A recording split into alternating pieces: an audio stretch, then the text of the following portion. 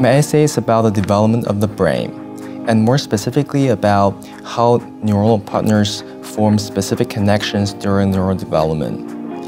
And this has been a central question for neuroscientists and developmental biologists for several decades, but we are still far from understanding its underlying mechanisms.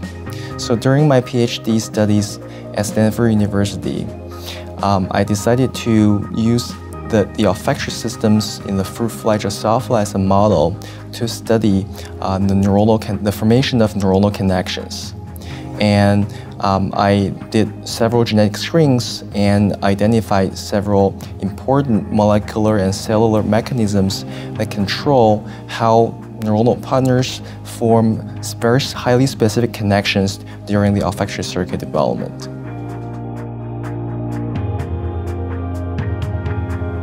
I'm fascinated by the complexity of the nervous system, which consists of enormous number of neurons, and they are interconnected in a highly specific manner so that animals are able to respond to diverse stimuli and exhibit specific behaviors. And in addition, there are a lot of neurological and neuropsychiatric disorders that have been linked to the abnormalities in neurodevelopment. So I'm interested in finding the mechanism behind it and finding the way to cure those disorders.